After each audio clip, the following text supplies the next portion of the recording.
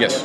So application developers are free to build them the way we want it. We decided that most of the apps for computer technology is such that, like, if you're on Twitter and you want to write something in the browser, you want to go landscape because you need the keyboard. Yeah. And we decided, I mean, since we go for that on, we keep the keyboard running.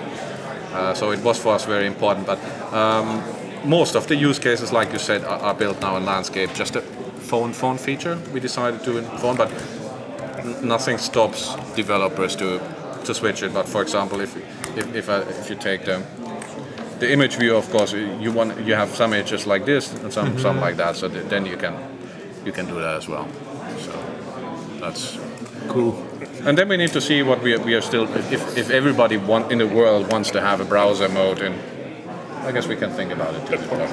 I think it's not that complicated. It's not a philosophical. We would never do it. It's just most of the use cases are such that it's the best. Yeah. It's the best like this. And like you see, this is all on the dashboard still moving.